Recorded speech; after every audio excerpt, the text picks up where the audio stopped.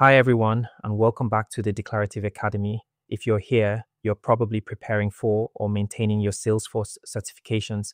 And today, we're diving into the Maintain Your Business Analyst certification for Summer 2025 module.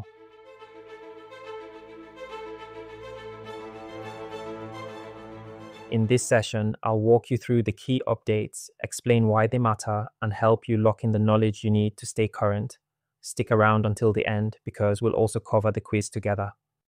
By the time we're done, you'll be able to explain why Salesforce introduced a brand new setup domain, define how read-only users can now stay in the loop on CRM analytics and data pipeline recipe statuses, list accessibility improvements that support users with visual impairments, and describe how enhanced keyboard navigation makes working in Lightning App Builder smoother. You'll also see how quick filter setup for record type fields has been simplified. Learn about Salesforce Connect's new ability to support unlimited external data access. Understand why accurate label translations are so important for multilingual organizations. And finally, know when to use the new option for clearing scanned and mapped state and country data. Plenty to cover, so let's jump in. First, a quick reminder, if you hold the Business Analyst certification, this module isn't optional. You'll need to complete it before the due date to keep your certification status active. Let's start with one of the bigger infrastructure changes. Salesforce has moved setup pages to a brand new domain, salesforce-setup.com. The reason is simple. Modern browsers are getting stricter about blocking third-party cookies, which can break embedded content in setup. By moving setup to its own domain, Salesforce ensures everything loads consistently and without issues. For most organizations, nothing needs to change. But if your company restricts access through firewalls or allow lists, your IT team will need to add this new domain. The change is coming to sandboxes in summer 2025 and then to production orgs from winter 2026. So it's worth checking in with IT early to avoid any disruptions. Next, a feature that improves collaboration.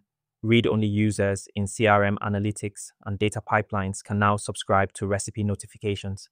Before, only higher-level users could monitor data recipes. Now, even those with read-only access can stay informed when a recipe completes or fails.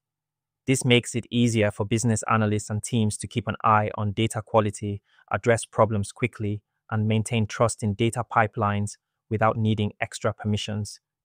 Accessibility also takes a big step forward. Salesforce has aligned more closely with the Web Content Accessibility Guidelines. At high magnification levels, headers now scroll with the page so they don't block content, and modal windows stay fully within the viewport, eliminating the need for awkward horizontal scrolling. These changes are especially important for users with visual impairments. Although the update will be enforced in spring 2026, you can enable and test it now through release updates to make sure your org is ready. On a related note, the Lightning App Builder has become easier to navigate using just the keyboard. With the Enter key, you can now activate component insertion icons, and with another press of Enter, you can select Edit or delete highlighted components. This isn't just an accessibility improvement, it makes building and editing pages faster and more efficient for everyone. Another welcome improvement is the simplification of quick filters for record type fields. Previously, you had to manually type in record type names, which left room for typos or inconsistent filters. Now, you simply select the record types you need from a multi-select pick list. It's cleaner, faster, and much less error-prone, giving you more confidence in your filters. Perhaps the biggest functional update is with Salesforce Connect. Before, row and callout limits created roadblocks when working with large datasets. Those restrictions have now been removed for supported adapters like OData, GraphQL, DynamoDB, Amazon Athena, and Snowflake. What this means is that you can now connect to and work with virtually unlimited external data in real time, building richer integrations and more powerful analytics without duplicating data across platforms. Salesforce has also refreshed label translations across a wide range of languages, from Arabic and Chinese through to Spanish, Swedish, and Ukrainian. For multinational organizations, these updated translations mean clearer, culturally accurate labels ensuring that users around the globe can work with Salesforce more effectively and without confusion. And finally, to keep your data clean and consistent, Salesforce has introduced the option to clear scanned and mapped state and country pick list data.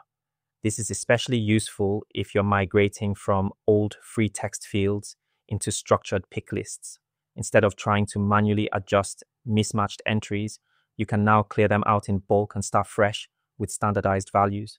The result is cleaner address data and fewer headaches when it comes to territory management or reporting. Now, let's put all of this into practice with the quiz. Question 1.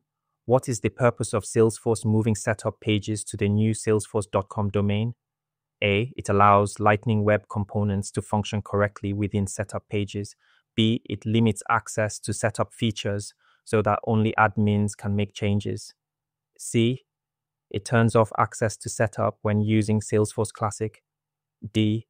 It ensures that setup pages in Lightning Experience load correctly when browsers block cookies. The correct answer is D. This whole change is about ensuring pages load smoothly even when browsers block third-party cookies. Question 2. What new capability do read-only users have in CRM analytics and data pipelines? A. Editing recipes. B. Subscribing to recipe notifications. C. Viewing datasets. D. Creating dashboards. The correct answer is B. They can now subscribe to recipe notifications. Question 3. What accessibility issue is resolved by the updated behavior of modal windows at 200% magnification? A. Content extending beyond the viewport. B. Flickering screen. C. Unresponsive buttons. D. Missing alt text. The answer is A.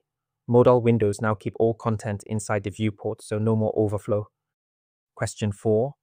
Which keyboard action can now be used to insert components in Lightning App Builder? A. Tab plus Shift. B. Enter. C. Control plus S.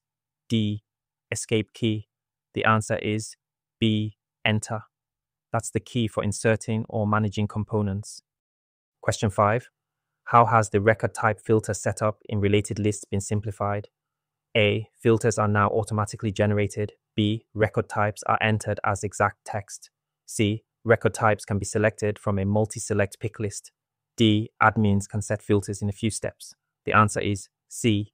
You now choose record types from a multi-select pick list. Question 6. What is the key benefit of the recent updates to Salesforce Connect? A. Support for IoT devices. B. Real-time syncing with external mobile apps. C. Built-in machine learning for external objects.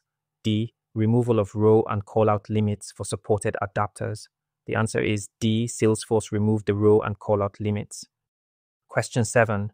Why is it important for business analysts to review updated label translations? A. To increase available file storage for your org. B. To help reduce overall licensing expenses. C. To ensure clear, culturally accurate user experiences. D. To enable developer sandbox access. The answer is C. It's all about clear and culturally accurate user experiences. Question 8. When should you use the option to clear state and country picklist mappings? A. When individual mapping edits aren't feasible. B. When renaming picklist fields. C. When mappings conflict with custom fields. D. When deleting address records. The correct answer is A. Use this when individual edits just aren't practical. And that brings us to the end of the module. Let's quickly recap. We've seen how Salesforce has introduced a new setup domain for smoother performance, expanded recipe notifications to read-only users, delivered accessibility improvements for both visual navigation and keyboard use, and made quick filters easier to set up.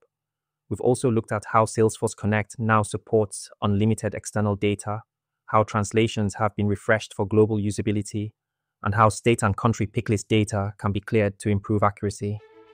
If you found this video helpful, don't forget to hit that like button, subscribe for more Salesforce learning with the Declarative Academy, and drop your questions or thoughts in the comments.